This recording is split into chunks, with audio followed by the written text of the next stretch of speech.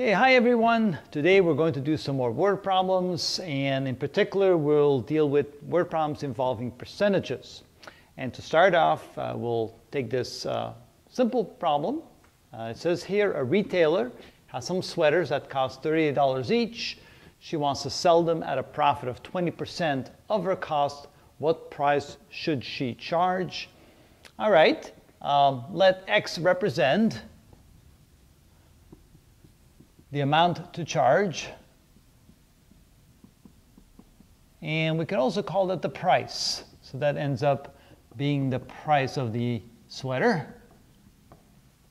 Okay, so we need an equation, and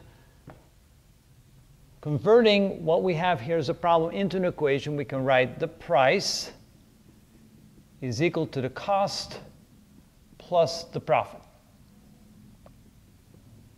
And now we just have to write in each one of those what they are. So the price is what we're looking for. We call that X.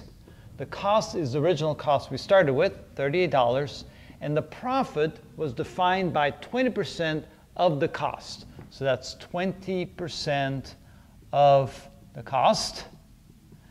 And then converting that into what we know. So this is $38 for the original cost plus 20%. That's 0.2 times the cost, 38.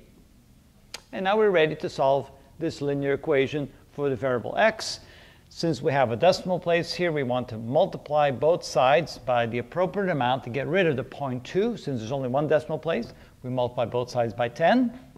So we get 10x equals 10 times 38 is 380. 10 times 0.2 is 2 times 38.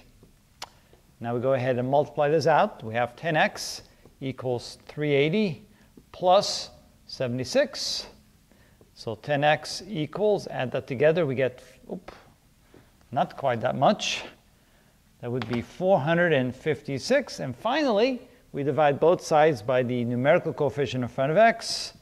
That cancels out. We have x equals 45.6.